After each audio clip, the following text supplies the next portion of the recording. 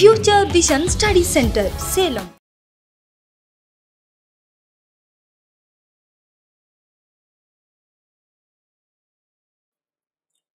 இன்னைக்கு நம்ம பார்க்க போற லெசன் என்னன்னு பார்த்தீங்கன்னா மின்னியல். இந்த மின்னியல்ல நம்ம என்னெல்லாம் பார்க்க போறோம் அப்படின்னு பார்த்தீங்கன்னா மின்னூட்டம்னா என்ன, மின்னோட்டம்னா என்ன, மின்னழுத்த வேறுபாடுனா என்ன, மின்தடை, இந்த மின்னோட்டத்தை நம்ம எப்படி எல்லாம் டே டு டே லைஃப்ல யூஸ் பண்றோம் அப்படிங்கறத நம்ம இந்த லெசன்ல பார்க்க போறோம். ஃபர்ஸ்ட் மின்னூட்டம், எப்படி நமக்கு இந்த மின்சாரம் மின்னூட்டமானது உருவாகுது, மின்னூட்டத்துக்கும் மின்னோட்டத்துக்கும் என்ன டிஃப்ரெண்ட், என்ன வேறுபாடு அப்படிங்கறத பார்க்கலாம். மின்னூட்டம் அப்படிங்கிறது எப்படி உருவாகுதுன்னா ஒரு எலக்ட்ரானோட மூவ்மெண்ட்னால தான் நமக்கு மின்னூட்டம் உருவாகுது. ஃபர்ஸ்ட் எலக்ட்ரான் எங்க இருக்குது நமக்கு அப்படின்னு பார்த்தீங்கன்னா எந்த ஒரு பொருளை எடுத்துக்கிட்டாலும் அதுல நமக்கு அணுக்கரு அணு அதெல்லாம் இருக்கும். எந்த ஒரு பொருளையும் நமக்கு அணுங்கிறது பார்த்தீங்கன்னா ஒரு அடிப்படை துகளா இருக்கும். அந்த அணு எப்படி இருக்கும், அந்த அணுல என்னென்னலாம் இருக்கும் அப்படின்ட்டு பார்த்தீங்கன்னா ஒரு அணு, ஏதாவது ஒரு அணு எடுத்துக்கிட்டிங்கன்னா ஃபர்ஸ்ட் நடுவில் பார்த்தீங்கன்னா நமக்கு உட்கரு இல்லைன்னா அணுக்கரு இருக்கும். இதில் நமக்கு என்னென்ன இருக்குன்னு பார்த்தீங்கன்னா புரோட்டான் ப்ளஸ் நியூட்ரான் இருக்கும். இந்த புரோட்டானையும் நியூட்ரானையும் சேர்ந்தது நம்ம என்ன சொல்லலாம் அப்படின்ட்டு பார்த்தீங்கன்னா நியூக்ளியான் அப்படின்னு சொல்லலாம். எந்த ஒரு அணுலையுமே நமக்கு நடுவில் இருக்கிற மையத்தில் இருக்கிற அணுக்கருவில் புரோட்டானும் நியூட்ரானும் தான் இருக்கும். அந்த ரெண்டையும் சேர்ந்ததை நம்ம என்னன்னு சொல்லலாம்னா நியூக்ளியான் அப்படின்னு சொல்லலாம். இதை தவிர அணுக்கருவில் வேறு எதுவுமே இருக்காதா அப்படின்ட்டு பார்த்தீங்கன்னா இருக்கும். வேறு என்னென்ன இருக்கும் அப்படின்ட்டு பார்த்தீங்கன்னா இந்த பாசிட்ரான், மீசான், போட்டான் இந்த மாதிரி இருக்கிறதுலாம் பார்த்தீங்கன்னா நமக்கு இந்த அணுக்கருவில் இருக்கும். அதுக்கடுத்தது அணுக்கருவை சுற்றி இருக்கிற வட்டப்பாதை, அந்த ஆர்பிட்டில் பார்த்தீங்கன்னா நமக்கு என்ன ஆகும் அப்படின்னு பார்த்தீங்கன்னா எலக்ட்ரான்கள் பார்த்தீங்கன்னா இந்த வட்டப்பாதையில் தான் நமக்கு சுற்றிட்டு வரும். இதுதான் ஒரு அணுவோட அமைப்பு. உட்கருவில் புரோட்டானும் நியூட்ரானும் இருக்கும். அதை தவிர மீசான், ஃபோட்டான், பாசிட்ரானுங்கிற சின்ன சின்ன துகள்கள் இருக்கும். அதை சுற்றி இருக்கிற வட்டப்பாதையில் நமக்கு என்ன இருக்குன்னு பார்த்தீங்கன்னா எலக்ட்ரான்கள் அந்த அணுக்கருவை பார்த்தீங்கன்னா சுற்றி வரும். இதுதான் ஒரு அணுவோட மாதிரி, அணு மாதிரி இப்படி தான் இருக்கும். இதுலேருந்து நமக்கு எப்படி மின்னூட்டம் உருவாகுது அப்படின்ட்டு பார்த்தீங்கன்னா இப்போ ஒவ்வொரு வட்டப்பாதையிலையும் எவ்வளோ எலக்ட்ரான் இருக்குன்னு பார்த்தீங்கன்னா 2, 8, 32 இந்த மாதிரி 2, 8, 18, 32 இந்த மாதிரி எண்ணிக்கையில் தான் நமக்கு எலக்ட்ரான்கள் இருக்கும். அப்போ ஒரு அணுவோட வெளிக்கூட்டில் இருக்கிற எலக்ட்ரான்னால தான் நமக்கு பார்த்தீங்கன்னா மின்சாரமானது உருவாகுது. அதான் இப்போ இந்த அணு இருக்குன்னு வச்சுக்கோங்களேன், இதோட வெளிக்கூடு எதுன்னா இங்கே மூணாவது லாஸ்ட்டு கூடு தான் என்னன்னு சொல்லுவாங்க, லாஸ்ட் செல் எதுவும் அதுதான் வெளிக்கூடு அப்படின்னு சொல்லுவாங்க. இங்கே இருக்கிற எலக்ட்ரான்னால தான் நமக்கு வந்து மின்சாரம் உருவாகுது. இப்போ வெளிக்கூட்டில் இருக்கிற ஒரு எலக்ட்ரான் பார்த்தீங்கன்னா வெளியே போயிடுச்சுன்னா, அதாவது ஒரு அணுவிலேருந்து எலக்ட்ரான்கள் நீக்கப்பட்டாலோ இல்லைன்னா சேர்க்கப்பட்டாலோ நமக்கு என்ன ஆகும் அப்படின்ட்டு பார்த்தீங்கன்னா மின்சாரம் உருவாகும். இப்போ இங்கேருந்து நமக்கு ஒரு எலக்ட்ரான் நீக்கிட்டாங்க அப்படின்னு பார்த்தீங்கன்னா ஒரு எலக்ட்ரான் எப்போவுமே பார்த்தீங்கன்னா ஒரு அணு நடுநிலை தன்மையுடையதாக இருக்கும்போது அதில் இருக்கிற புரோட்டானும் எலக்ட்ரான்களின் எண்ணிக்கையும் நமக்கு எப்படி இருக்குன்னு பார்த்தீங்கன்னா சமமாக தான் இருக்கும். இப்போ 10 புரோட்டான் இருக்குன்னா அதில் எத்தனை எலக்ட்ரான் இருக்குன்னா 10 எலக்ட்ரான் தான் இருக்கும். அப்போ ஒரு அணு பார்த்தீங்கன்னா புரோட்டான்களின் எண்ணிக்கை எலக்ட்ரான்களின் எண்ணிக்கை சமமாக இருக்கும்போது அந்த அணு பார்த்தீங்கன்னா நடுநிலை தன்மையுடையதாக இருக்கும். வெளிக்கூட்டில் இருந்து ஒரு எலக்ட்ரானை நம்ம நீக்கிட்டோம்னா அந்த எலக்ட்ரானுக்கு இப்போ இங்கே 10 புரோட்டான் இருக்குது, 10 எலக்ட்ரான் இருக்குன்னு வச்சுக்கலாம். நம்ம வெளிக்கூட்டிலேருந்து ஒரு எலக்ட்ரானை நீக்கிட்டோம்னா இந்த 10 எலக்ட்ரான் நமக்கு 9 எலக்ட்ரானாக மாறிடும். 9 எலக்ட்ரானாக மாறும்போது நமக்கு எந்த சார்ஜ் இப்போ அதிகமாக இருக்குது அப்படின்ட்டு பார்த்தீங்கன்னா பாசிட்டிவ் சார்ஜ் அதிகமாக இருக்குது. 10 ப்ளஸ் இருக்குது, புரோட்டான் 10 இருக்குது, நெகட்டிவ் சார்ஜ் இருக்கிற எலக்ட்ரான் நமக்கு 9 தான் இருக்குது. அப்போ நமக்கு பாசிட்டிவ் சார்ஜ் அதிகமாக இருக்குது. அப்போ நம்ம இதை என்னன்னு சொல்லலாம் அப்படின்னு பார்த்தீங்கன்னா நேர் மின்னூட்டம் அப்படின்னு சொல்லலாம். ஒரு பொருளில் பார்த்தீங்கன்னா ப்ளஸ் சார்ஜ் அதிகமாக, புரோட்டான்களோட மின்சுமை எண்ணிக்கை அதிகமாக இருந்ததுன்னா அதனால் நமக்கு என்ன உருவாகும்னு பார்த்தீங்கன்னா நேர் மின்னூட்டம் உருவாகும். இப்போ இங்கே 10 புரோட்டான் இருக்குது, நம்ம ஒரு எலக்ட்ரானை நீக்காமல் ஒரு எலக்ட்ரானை சேர்க்கும் போது நமக்கு 10 புரோட்டான் 11 எலக்ட்ரான் ஆகிடும். 10 நேர்மின் சுமை 11 எதிர்மின் சுமையுடையதாக இருக்கும். அப்போ நமக்கு என்ன இருக்குது, ஒரு எலக்ட்ரான் அதிகமாக இருக்குது. அப்போ நம்ம இது என்னன்னு சொல்லலாம் அப்படின்ட்டு பார்த்தீங்கன்னா எதிர் மின்னூட்டம் உடையது அப்படின்னு சொல்லலாம். அடுத்தது இப்போ நம்ம வந்து நேர் மின்னூட்டம் உடையது எதிர் மின்னூட்டம் உடையது அப்படிங்கிறத புரோட்டானை வச்சு சொல்ல முடியுமா இல்லை எலக்ட்ரானை வச்சு தான் சொல்ல முடியுமான்னு பார்த்தீங்கன்னா மின்னூட்டம் அப்படிங்கிறத நம்ம எதை வச்சு மட்டும்தான் சொல்ல முடியும்னு பார்த்தீங்கன்னா எலக்ட்ரானை மட்டும்தான் வச்சு சொல்ல முடியும். இப்போ நாம் நினச்சிட்டு இருக்கலாம், சப்போஸ் பாசிட்டிவ் சார்ஜ் அதிகமாக இருந்தால் நேர்மின் சுமை அதிகமாக இருந்ததுன்னா அதை வந்து நேர் மின்னூட்டம்னும், புரோட்டான்களின் எண்ணிக்கை அதிகமாக இருந்தால் அது நேர் மின்னூட்டம்னும், எலக்ட்ரான்களின் எண்ணிக்கை அதிகமாக இருந்தால் அது எதிர் மின்னூட்டம்னு சொல்லலாம் அப்படின்னு சொல்லி நினச்சிட்டு இருக்கலாம். அது வந்து ஒரு தவறான கூற்று. எப்போ நமக்கு நேர் மின்னூட்டம் உடையதாக இருக்குன்னு பார்த்தீங்கன்னா அதில் இருக்கிற எலக்ட்ரான் நமக்கு வெளியே போயிருக்கும். எந்த இடத்துலையுமே நமக்கு பார்த்தீங்கன்னா 11 எலக்ட்ரான் 12 புரோட்டான் இந்த மாதிரி இருக்காது. அதாவது பார்த்தீங்கன்னா ஒரு புரோட்டானை வந்து நம்ம அதிகமாக சேர்க்க முடியாது. புரோட்டானை நீக்கிறதும் சரி, அதில் புரோட்டானை ஆட் பண்ணுறதும் சரி ரொம்ப கஷ்டம். நம்ம நேர் மின்னூட்டம் வேணும்னா என்ன பண்ணணும்னு பார்த்தீங்கன்னா அதுலேருந்து ஒரு எலக்ட்ரானை நீக்கிடணும். புரோட்டானை அதிகமாக சேர்க்க முடியாது. என்ன பண்ணணும்னு பார்த்தீங்கன்னா ஒரு எலக்ட்ரானை நீக்கிட்டோம்னா ஆட்டோமேட்டிக்காக புரோட்டானோட எண்ணிக்கை என்ன ஆகிடும்னு பார்த்தீங்கன்னா அதிகமாகிடும். அப்போ நம்ம அதை என்னென்னு சொல்லலாம்னு பார்த்தீங்கன்னா நேர் மின்னூட்டம் அப்படின்னு சொல்லலாம். புரோட்டான்களை சேர்ப்பதனால தான் நேர் மின்னூட்டம் உருவாகுது அப்படிங்கிறது பார்த்தீங்கன்னா ஒரு தவறான கருத்து. நமக்கு எப்போ நேர் மின்னூட்டம் உருவாகும் அப்படின்ட்டு பார்த்தீங்கன்னா எலக்ட்ரானை நீக்கிறதுனால தான் நமக்கு நேர் மின்னூட்டம் உருவாகும். அடுத்தது மின்னூட்டம்னா என்ன அப்படின்ட்டு பார்த்தீங்கன்னா இப்போ எங்கேயுமே பார்த்தீங்கன்னா நிலைப்புத்தன்மையுடைய ஒரு அணுவில் இருந்து எப்போவுமே நமக்கு மின்சாரம் அதிகமாக உருவாகாது. எப்போ நமக்கு மின்னூட்டம் உருவாகும் அப்படின்ட்டு பார்த்தீங்கன்னா அந்த அணுவில் நிலைப்புத்தன்மை கம்மியாக இருந்ததுன்னா அங்கே கட்டிலா எலக்ட்ரான்கள்னு என்னென்னு பார்த்தீங்கன்னா இந்த அணுக்கருவோட நல்ல டைட்டாக வலிமையான பிணைப்பில் ஈடுபடாமல் இருக்கிற எலக்ட்ரான் வலிமையான பிணைப்பில் ஈடுபட்டு இருந்ததுன்னா அந்த எலக்ட்ரான் பார்த்தீங்கன்னா அப்படியே ரொம்ப டைட்டாக பைண்டாக இருக்கும். அப்போ அந்த எலக்ட்ரானோட மூவ்மெண்ட்டே இருக்காது. எப்போ நமக்கு மின்னூட்டம் உருவாகும் அப்படின்ட்டு பார்த்தீங்கன்னா கட்டிலா எலக்ட்ரான்கள் அணுக்கரு வந்து பார்த்திங்கன்னா அந்த எலக்ட்ரானை நல்லா வலிமையான பிணைப்பில் ஈடுபடாமல் வச்சுருக்கணும். அதாவது பார்த்திங்கன்னா லூஸாக பைண்டாக இருக்கணும். அப்போ தான் பார்த்திங்கன்னா எலக்ட்ரானோட மூவ்மெண்ட் இருக்கும். ஒரு எலக்ட்ரான் பார்த்திங்கன்னா இங்கேருந்து அங்கே தாறுமாறாக போகும்போது தான் நமக்கு என்ன உருவாகும், கட்டிலாமல் போகும்போது தான் கட்டிலா எலக்ட்ரான்கள் நகர்வதனால தான் நமக்கு பார்த்திங்கன்னா மின்சாரமானது உருவாகும். இதை தான் நம்ம என்னென்னு சொல்கிறோம் அப்படின்னு பார்த்திங்கன்னா மின்னூட்டம் அப்படின்னு சொல்கிறோம். கட்டிலா எலக்ட்ரான்களின் நகர்வதை என்னென்னு சொல்கிறோன்னு பார்த்தீங்கன்னா மின்னூட்டம் அப்படின்னு சொல்கிறோம். இதில் நேர் மின்னூட்டம் எதிர் மின்னூட்டம்னா ஒரு கடத்தியில் பார்த்தீங்கன்னா ஒரு மின்னூட்டத்தில் எலக்ட்ரான்களின் எண்ணிக்கை கம்மியாகவும் புரோட்டான்களின் எண்ணிக்கை அதிகமாகவும் ஒன்றுலேருந்து நம்ம எலக்ட்ரானை நீக்கிட்டோம்னா நமக்கு வர்றது நேர் மின்னூட்டம். அதே ஒரு அணுவில் எலக்ட்ரானை சேர்க்கும் போது நமக்கு வர மின்னூட்டத்தை என்னென்னு சொல்லுவோம் அப்படின்ட்டு பார்த்தீங்கன்னா எதிர் மின்னூட்டம் அப்படின்னு சொல்லுவோம். இதுதான் பார்த்தீங்கன்னா பேசிக்காக மின்னூட்டம்னா என்னங்கிறது. அடுத்தது மின்னூட்டத்தை அளவிடுதல். மின்னூட்டத்தை எப்படி அளக்கலாம் அப்படின்ட்டு பார்த்தீங்கன்னா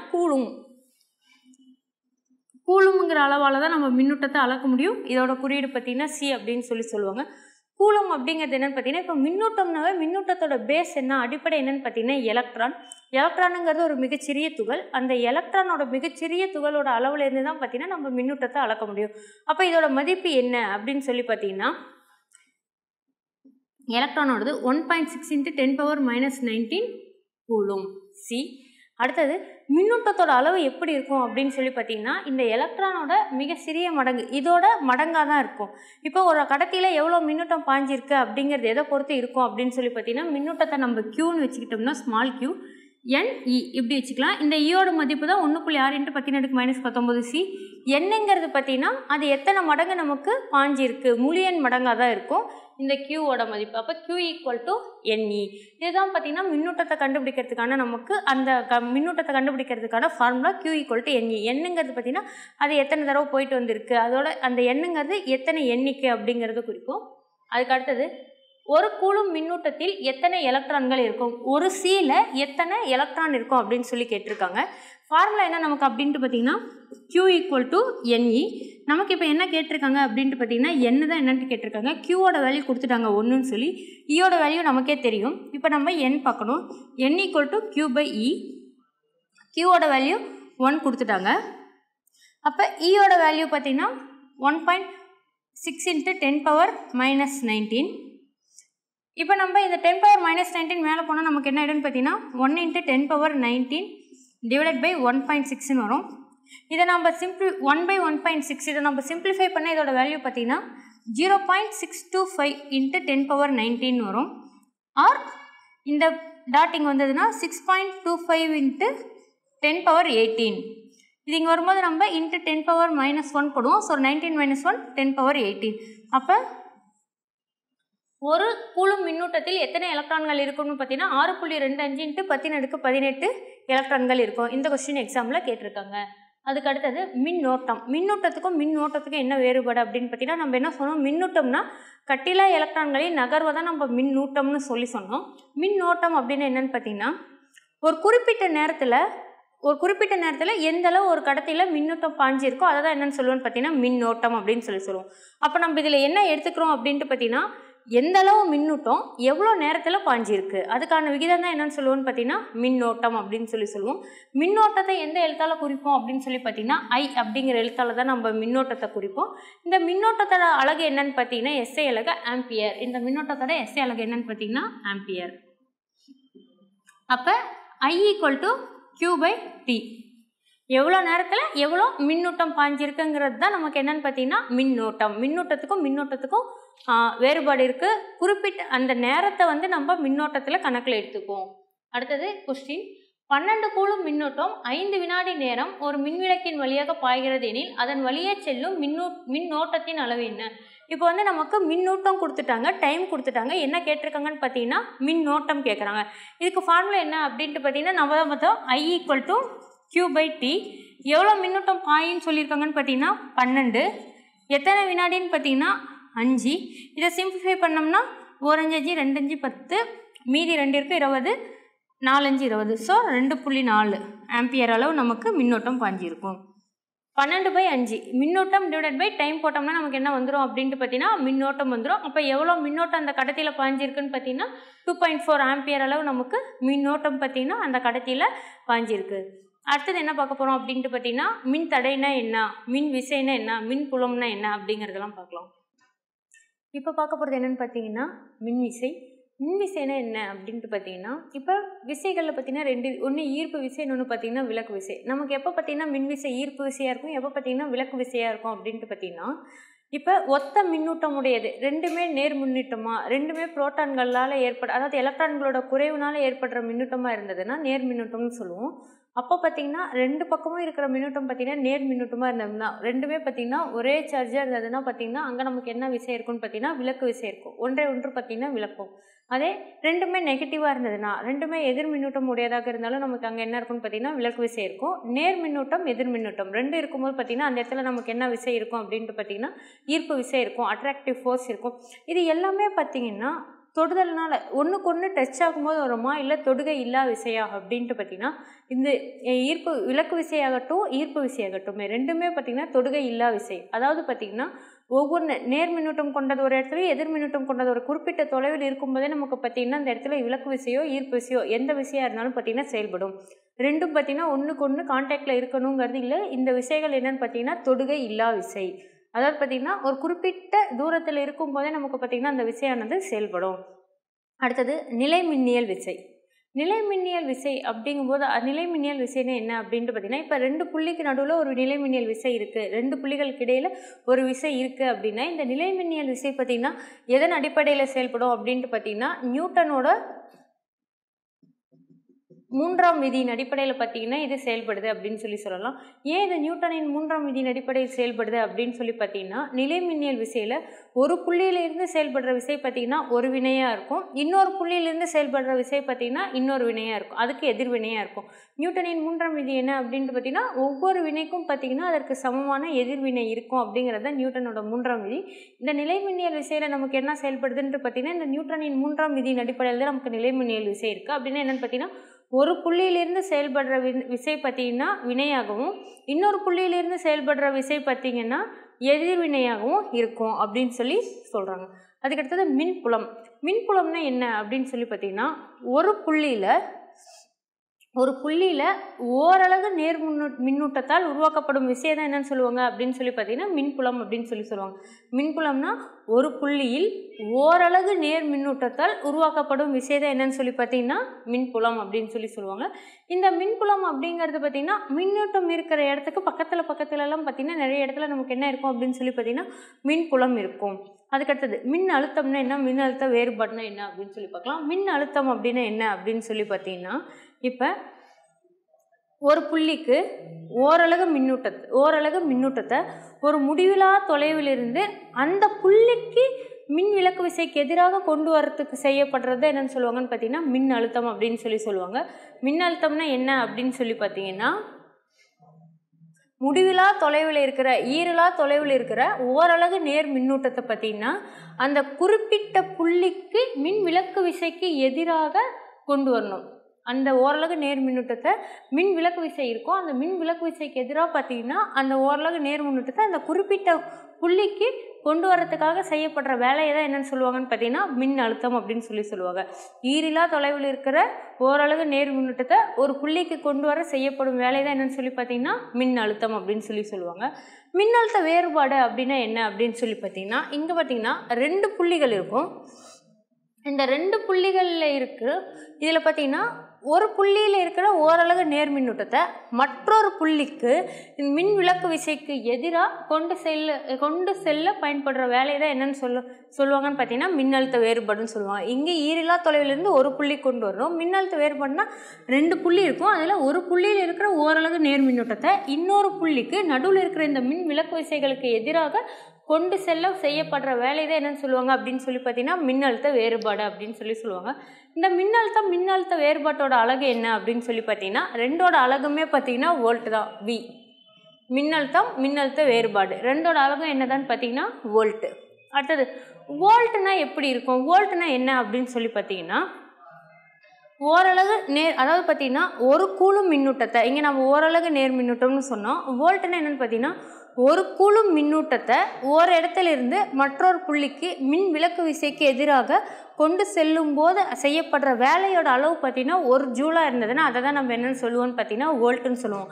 எப்போ நம்ம வோல்ட்டுன்னு சொல்லுவோம்னா ஒரு கூலும் மின்னூட்டத்தை பார்த்தீங்கன்னா ஒரு புள்ளியிலேருந்து இன்னொரு புள்ளிக்கு கொண்டு செல்லும் போது அங்கே செய்யப்படுற வேலையோட அளவு நமக்கு எப்படி இருக்கணும்னு பார்த்தீங்கன்னா ஒரு ஜூலாக இருக்கணும். அப்போ தான் நம்ம அதை என்னென்னு சொல்லுவோம்னு பார்த்தீங்கன்னா வோல்ட் அப்படின்னு சொல்லுவோம். வோல்ட் V = நமக்கு என்ன ஃபார்முலா அப்படின்னு சொல்லி பார்த்தீங்கன்னா joule divided by coulomb. வோல்ட்டோட formula என்னென்னு பார்த்தீங்கன்னா ஜூல் டிவைடட் பை கூலும். இப்போ இதை பேஸ் பண்ணி நம்ம சம் பார்க்கலாம். ஃபஸ்ட்டு கொஸ்டின், 10 கூலும் மின்னோட்டத்தை ஒரு மின்சுற்றுள்ள 2 புள்ளிகளுக்கு இடையே நகர்த்த செய்யப்படும் வேலை 100 ஜூல் எனில் அந்த புள்ளிகளுக்கு இடைப்பட்ட மின்னழுத்த வேறுபாடு என்னன்னு சொல்லி கேட்குறாங்க. இப்போ நமக்கு கூலும் கொடுத்துட்டாங்க, ஜூலும் கொடுத்துட்டாங்க. அப்போ நம்ம ஈஸியாக வோல்ட் கண்டுபிடிச்சிடலாம். வோல்ட்டுக்கு தான் ஃபார்முலா என்னென்னு பார்த்தீங்கன்னா ஜூல் டிவைடட் பை கூலும் அப்படின்னு சொல்லி பார்த்தோம். ஜூலோட அளவு என்னென்னு பார்த்தீங்கன்னா 100 டிவைடட் பை கூலுமோட வேல்யூ 10. ஸோ எத்தனை வோல்ட் அப்படின்னு சொல்லி பார்த்தீங்கன்னா 10. மின்னழுத்த வேறுபாடு 10 கூலும் மின்னோட்டத்தை ஒரு மின் சுற்றில் இருக்கிற 2 புள்ளிகளுக்கு இடையே நகர்த்த செய்யப்படுற வேலை 100 ஜூல்னா அங்கே இருக்கிற மின்னழுத்த வேறுபாடு எவ்வளோன்னு பார்த்தீங்கன்னா 100/10. So வோல்ட்டுங்கிறது 10 volt. மின்னழுத்த வேறுபாடு எவ்வளோன்னு கேட்டிங்கன்னா 10 வோல்ட். அடுத்தது, விளக்கு ஒன்றின் வழியே பாயும் மின்னோட்டம் 0.2 ஆம்பியர். விளக்கு 1 மணி நேரம் எரிந்திருந்தால் அதன் வழியே பாய்ந்த மொத்த மின்னூட்டத்தின் மதிப்பு என்னன்னு கேட்குறாங்க. மின்னோட்டம் கொடுத்துட்டாங்க. இதுக்கு முன்னாடி பார்த்த கொஸ்டினில் பார்த்தீங்கன்னா நமக்கு மின்னூட்டமும் டைமும் கொடுத்துருந்தாங்க, மின்னோட்டம் கேட்டாங்க. இப்போ என்ன கொடுத்துருக்காங்க அப்படின்னு சொல்லி பார்த்தீங்கன்னா மின்னோட்டமும் டைமும் கொடுத்துட்டாங்க. நமக்கு என்ன கேட்குறாங்கன்னு பார்த்தீங்கன்னா மின்னூட்டம் கேட்குறாங்க. நமக்கு மின்னோட்டத்துக்கு ஃபார்முலா என்னென்னு பார்த்தீங்கன்னா I = Q/T. இப்போ நமக்கு மின்னோட்டம் கொடுத்துட்டாங்க, டைம் கொடுத்துட்டாங்க, நமக்கு Q தான் கேட்குறாங்க. Qவோட ஃபார்முலா என்னென்னு பார்த்தீங்கன்னா Q = I × T. எவ்வளோ ஆம்பியர் மின்னோட்டம்னு பார்த்தீங்கன்னா 0.2 ஆம்பியர் மின்னோட்டம். எவ்வளோ நேரம் பாய்ஞ்சிருக்குன்னு பார்த்தீங்கன்னா 1 மணி நேரம் பாய்ஞ்சிருக்கு அப்படின்னு சொல்கிறாங்க. 1 மணி நேரம் பாய்ஞ்சிருக்கும் போது இதை நம்ம செகண்டாக கன்வெர்ட் பண்ணோம்னா 60 × 60. 1 மணி நேரத்துக்கு 60 நிமிஷம், அதுக்கடுத்தது 60, ஒவ்வொரு நிமிஷத்துக்கும் பார்த்தீங்கன்னா 60 வினாடி. So 60 × 60 3600 second. 1 மணி நேரத்துக்கு எத்தனை வினாடிகள்னு பார்த்தீங்கன்னா 3600 வினாடி. அந்த 3600ஆல் நம்ம மல்டிப்ளை பண்ணோம்னா 7200 வரும். இங்கே ஒரு புள்ளி, ஸோ அந்த புள்ளி இங்கே வச்சிட்டோம்னா நமக்கு எவ்வளோ மின்னூட்டம் பாய்ஞ்சிருக்கும் அப்படின்னு சொல்லி பார்த்தீங்கன்னா Q = 720C. Q = 720C. விளக்கொன்றின் வழியே பாயும் மின்னோட்டம் 0.2 ஆம்பியர். 1 மணி நேரம் எரிஞ்சிருக்குன்னு சொல்லிட்டாங்க. அவங்க நமக்கு ஹவரில் கொடுத்துருக்காங்க. நம்ம அதை மினிட்டுக்கு சேஞ்ச் பண்ணி அடுத்து செகண்டுக்கு சேஞ்ச் பண்ணும்போது 1 hour = 3600 செகண்டுன்னு வருது. அதை வச்சு I = Q/T, Q = I × T. So 0.2 × 3600 = 7200. ஒரு புள்ளி தள்ளி வச்சோம்னா நமக்கு Q = 720C. அப்போ அந்த 1 மணி நேரம் பார்த்தீங்கன்னா 1 மணி நேரத்தில் 0.2 ஆம்பியர் மின்னோட்டம் பாயும் போது நமக்கு அங்கே உருவாக்கிற மின்னூட்டத்தின் அளவு எவ்வளோ அப்படின்னு சொல்லி பார்த்தீங்கன்னா 720 கூலும் அளவு மின்னூட்டமானது பார்த்தீங்கன்னா 1 மணி நேரத்தில் அந்த இடத்துல நமக்கு உருவாகியிருக்கு அப்படின்னு சொல்லி பார்க்கலாம். அடுத்தது என்ன பார்க்க போகிறோம் அப்படின்னு சொல்லி பார்த்தீங்கன்னா ஓம் விதினா என்ன அப்படிங்கிறது பார்க்கலாம். அதை பேஸ் பண்ணி சம்ஸ் பார்க்கலாம். இப்போ பார்க்க போகிறது மின்தடை. மின்தடைனா என்ன அப்படின்னு சொல்லி பார்த்தீங்கன்னா ஒரு கடத்தியின் வழியாக மின்சாரம் பாயும் போது அந்த கடத்தியினால் அதுக்கு ஒரு தடை வந்துச்சுன்னா அதுதான் என்னென்னு சொல்லுவாங்கன்னு பார்த்தீங்கன்னா மின்தடை அப்படின்னு சொல்லுவாங்க. ஒவ்வொரு மின்னூட்டம் பாயிற கடத்தி வழியும் பார்த்தீங்கன்னா நமக்கு ரெசிஸ்டார் இருக்கும். அப்போ தான் பார்த்தீங்கன்னா அளவுக்கு அதிகமாக பார்த்தீங்கன்னா அந்த இடத்துல மின்சாரம் பாயும் போது பார்த்தீங்கன்னா அதை தடுக்கிறதுக்காக நமக்கு மின்தடை இருக்கும். ஒரு கடத்தியின் வழியாக மின்னூட்டம் பாயும் போது அதை தடுக்கிறதுக்காக பயன்படுத்துறது தான் என்னென்னு அந்த கடத்தி அதை தடுக்கிறது தான் என்னென்னு சொல்லுவாங்கன்னு பார்த்தீங்கன்னா மின்தடை அப்படின்னு சொல்லுவாங்க. அதுக்கடுத்தது ஓம் விதி. ஓம் விதி அப்படின்னா என்ன அப்படின்னு சொல்லி பார்த்தீங்கன்னா இப்போ 2 புள்ளிகளுக்கு இடையான மின்னழுத்த வேறுபாடு எப்படி இருக்கும் அப்படின்னு சொல்லி பார்த்தீங்கன்னா அதன் வழியே பாயிற மின்னோட்டத்துக்கு நேர்த்தகவல் இருக்கும். 2 புள்ளிகளுக்கு இடையே இருக்கிற மின்னழுத்த வேறுபாடு V எப்படி இருக்குன்னு பார்த்தீங்கன்னா அந்த கடத்தி வழியே பாயிற இல்லைன்னா அந்த புள்ளிகளுக்கிடையே பாயிற மின்னோட்டத்திற்கு நேர்த்தகவல் இருக்கும். அப்போ வோல்ட்டுங்கிறது மின்னழுத்த வேறுபாடோட அலகு வோல்ட்டு. அது எதுக்கு நேர்த்தகவல் இருக்குன்னு பார்த்தீங்கன்னா அதன் வழியே பாயிற மின்னோட்டத்திற்கு நேர்த்தகவல் இருக்கும். So V is directly proportional to I அப்படின்னு சொல்லி போட்டுடலாம். இப்போ இந்த ப்ரொபோஷனல் டுவை நம்ம எடுக்கும்போது பார்த்தீங்கன்னா R அப்படிங்கிற ஒரு கான்ஸ்டன்ட் இன்ஸ்டியூட் பண்ணுறோம். இப்போ V = RI. V = RI. இப்போ நமக்கு R அப்படிங்கிறது மின்தடை அப்படின்னு சொல்லுவோம். அப்போ R மட்டும் தான் நமக்கு வேணும் அப்படின்னா நமக்கு என்ன ஆகும்னு பார்த்தீங்கன்னா R = V/I. அப்போ மின்தடை = வோல்ட் மின்னோட்டம். அந்த மின்னழுத்த வேறுபாட்டிற்கும் மின்னோட்டத்திற்கு நடுவில் இருக்கிறத என்னன்னு சொல்லுவாங்கன்னு பார்த்தீங்கன்னா மின்தடைன்னு சொல்லுவாங்க. ஓம் விதினா என்னென்னு பார்த்தீங்கன்னா இது மின்தடையை குறிக்கிறதுக்கான ஒரு விதி தான் ஓம் விதி. ஓம் விதினா என்னென்னா 2 புள்ளிகளுக்கு இடையே இருக்கிற மின்னழுத்த வேறுபாடு பார்த்தீங்கன்னா அதன் வழியே பாயிற மின்னோட்டத்துக்கு நேர்த்தகவல் இருக்கும். அந்த கான்ஸ்டன்ட் ப்ரொபோஷனல் டு எடுத்துகிட்டு நம்ம ஆறுங்கிற கான்ஸ்டன்ட் போடுறோம். இந்த ஆறுங்கிற கான்ஸ்டன்ட் தான் நமக்கு என்னென்னு பார்த்தீங்கன்னா மின்தடை. அப்போ R = V/I. அதுக்கடுத்தது மின்னியக்கு விசை. மின்னியக்கு விசை அப்படின்னா என்ன அப்படின்னு சொல்லி பார்த்தீங்கன்னா ஒரு சுற்றில் மின்சாரம் பார்த்தீங்கன்னா பாயும்போது அந்த மின்னூட்டமானது அந்த முழு சுற்றையும் சுற்றி வர செய்கிற அந்த முழு சுற்றையும் சுற்றி வர்றதுக்காக செய்கிற வேலையை தான் என்னென்னு சொல்லுவாங்கன்னு பார்த்தீங்கன்னா மின்னியக்கு விசை அப்படின்னு சொல்லுவாங்க. ஒரு சுற்று வழியாக பாயிற மின்னூட்டம் பார்த்தீங்கன்னா அந்த சுற்றை சுற்றி வர்றதுக்காக செய்கிற வேலையை தான் என்னென்னு சொல்லுவாங்கன்னு பார்த்தீங்கன்னா மின்னியக்கு விசை அப்படின்னு சொல்லுவாங்க. இதோட ஃபார்முலா என்னென்னு பார்த்தீங்கன்னா ε W/Q. இந்த எப்சிலானுங்கிறது நமக்கு பார்த்தீங்கன்னா மின்னழுத்த வேறுபாடு வோல்ட்டை தான் குறிக்கும். டபிள்யூங்கிறது பார்த்தீங்கன்னா வேலை செய்யப்பட்ட வேலை. கியூங்கிறது மின்னூட்டத்தோட அளவு. அடுத்தது பார்த்தீங்கன்னா மின்னியக்கு விசையோட அலகு என்னன்னு பார்த்தீங்கன்னா வோல்ட்டு தான். இப்போ மின்னியக்கு விசை அப்படிங்கிறது ஒரு விசை அப்படின்னு சொல்லி பழங்காலத்தில் கருதிட்டு இருந்தாங்க. நம்ம அதே தான் இது வரைக்குமே தொட்டு மின்னியக்கு விசைங்கிறது ஒரு விசை அப்படின்னு நினச்சிட்டு இருக்கோம். ஆனால் உண்மையாக பார்த்தீங்கன்னா மின்னியக்கு விசைங்கிறது ஒரு விசை இல்லை. மின்னியக்கு விசைங்கிறது என்னன்னு பார்த்தீங்கன்னா மின்னழுத்த வேறுபாடு தான் என்னென்னு சொல்கிறாங்கன்னு பார்த்தீங்கன்னா மின்னியக்கு விசை அப்படின்னு சொல்கிறாங்க. இப்போ மின்னியக்கு விசையோட அலகும் வோல்ட்டு தான், மின்னழுத்த வேறுபாட்டோட அலகும் வோல்ட்டு தான். அப்போ மின்னியக்கு விசைக்கும் மின்னழுத்த வேறுபாட்டிற்கு இடையே ரெண்டுக்கும் நடுவில் என்ன டிஃப்ரெண்ட் இருக்குது அப்படின்னு சொல்லி பார்த்தீங்கன்னா இப்போ 2 மின்னூட்டத்துக்கு மின்னழுத்த வேறுபாடுன்னு என்னென்னு சொன்னோன்னு பார்த்தீங்கன்னா 2 புள்ளிகள் இருக்கும்போது ஓரளவு மின்னூட்டத்தை ஒரு புள்ளியிலேருந்து இன்னொரு புள்ளிக்கு மின் விளக்கு விசைக்கு எதிராக கொண்டு செய்யப்படுற வேலையை தான் மின்னழுத்த வேறுபாடுன்னு சொன்னோம். அப்போ அந்த இடத்துல நமக்கு மின்னூட்டம் இருக்குது. மின்னூட்டம் இருக்கும்போது இருக்கிறத தான் என்னென்னு சொல்லுவோம்னு பார்த்தீங்கன்னா மின்னழுத்த வேறுபாடுன்னு சொல்லுவோம். மின்னூட்டம் இல்லாத நிலையில் இருக்கிற மின்னழுத்த வேறுபாடு தான் என்னென்னு சொல்லுவோம்னு பார்த்தீங்கன்னா மின்னியக்கு விசைன்னு சொல்லுவோம். மின்னூட்டம் இருக்கும்போது இருக்கிற மின்னழுத்த வேறுபாடு தான் உண்மையான மின்னழுத்த வேறுபாடு. மின்னூட்டம் இல்லாதப்ப இருக்கிற மின்னழுத்த வேறுபாடு தான் நம்ம என்னென்னு சொல்லுவோம்னு பார்த்தீங்கன்னா மின்னியக்கு விசைன்னு சொல்லுவோம். மின்னியக்கு விசைங்கிறது உண்மையாக விசை அல்ல, அது என்னென்னு சொல்லி பார்த்தீங்கன்னா மின்னழுத்த வேறுபாடு. அதுக்கடுத்தது சம்மு. இதை பேஸ் பண்ணி இந்த மின்னியக்கு விசையை பேஸ் பண்ணி சம்மு. ஒரு மின்கலத்தின் மின்னியக்கு விசை 1.5 வோல்ட் 0.5 கூலும் மின்னூட்டத்தை அந்த மின் சுற்ற அனுப்ப தேவைப்படும் ஆற்றல் எவ்வளோ அப்படின்னு சொல்லி கேட்குறாங்க. நமக்கு மின்னியக்கு விசை கொடுத்துட்டாங்க, அதாவது வோல்ட் எப்சிலான் கொடுத்துட்டாங்க, மின்னூட்டம் கொடுத்துட்டாங்க, கியூ கொடுத்துட்டாங்க. என்ன கேட்குறாங்கன்னு பார்த்தீங்கன்னா டபிள்யூ கேட்குறாங்க. ஃபார்முலா என்ன அப்படின்னு சொல்லி பார்த்தீங்கன்னா எப்சிலான் = W/Q. நமக்கு இப்போ இதுவும் கொடுத்துட்டாங்க நமக்கு இதுதான் கேட்குறாங்க. அப்போ W = எப்சிலான் × Q. எப்சிலானோட வேல்யூ பார்த்தீங்கன்னா 1.5 இன்ட்டு கியூவோட வேல்யூ 0.5.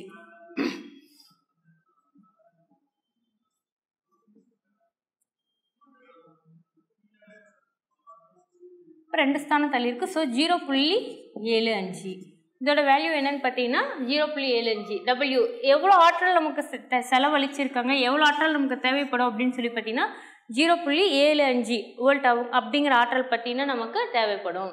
ஒரு மின்சூடேற்றியின் வழியாக 2 × 10⁴ கூலும் மின்னோட்டம் பாய்கிறது. 5 × 10⁶ ஜூல் அளவு மின்னாற்றல் வெப்பாற்றலாக மாற்றப்படுகிறது எனில் சூடேற்றியின் குறுக்கே காணப்படும் மின்னழுத்த வேறுபாடு என்னன்னு கேட்டிருக்கிறாங்க. அதே ஃபார்முலா தான் எப்சிலான் = W/Q. இதை தான் நம்ம என்னென்னு சொல்லுவோம் அப்படின்னு சொல்லி பார்த்தீங்கன்னா மின்னழுத்த வேறுபாடு Vன்னு சொல்லுவோம். இப்போ டபிள்யூங்கிறது என்ன அப்படின்னு சொல்லி பார்த்தீங்கன்னா மின்னாற்றல் வெப்பாற்றலாக மாற்றப்படுகிறதுன்னு கொடுத்துட்டாங்க. அப்போ ஒரு வகையான ஆற்றல் மற்றொரு வகையான ஆற்றலாக மாற்றப்படும் போது நமக்கு அந்த இடத்துல ஒரு வேலை செஞ்சிருக்கிறதா தான் மீனிங். ஸோ W = நமக்கு என்ன வேல்யூ அப்படின்னு சொல்லி பார்த்தீங்கன்னா 5 × 10⁶ ஜூல் டிவைடட் பை எந்த அளவு மின்னூட்டம் பாய்ஞ்சிருக்கு கியூவோட வேல்யூ என்ன அப்படின்னு சொல்லி பார்த்தீங்கன்னா 2 × 10⁴ C. இப்போ நமக்கு இந்த 10⁴ இங்கே இருக்கிற 10⁶ எல்லாம் கேன்சல் பண்ணும்போது நமக்கு மேலே 10⁴ வரும். 6 - 4 நமக்கு 2 ஆகிடும். அப்போ 10⁴². அப்போ 5 × 100 divided by 2. So 500 divided by 2 equal to 250 volt. எந்த அளவு மின்னழுத்த வேறுபாடு நமக்கு இருக்குன்னு பார்த்தீங்கன்னா 250 volt. மேலே கொடுத்துருக்கிற சம் பார்த்தீங்கன்னா எந்த அளவு ஆற்றல் வேணும் அப்படின்னு சொல்லி கேட்டிருக்காங்க. அப்போ ஆற்றலோட அளவு நமக்கு 0.75 ஜூல். அப்போ W ஈக்குவல் டு 0.75 ஜூல். கீழே கொடுத்துருக்கிற சம் பார்த்தீங்கன்னா வேலை கொடுத்துட்டாங்க, மின்னூட்டம் கொடுத்துட்டாங்க. நமக்கு கேட்டிருக்கிறது பார்த்தீங்கன்னா மின்னழுத்த வேறுபாடு கேட்டிருக்கிறாங்க.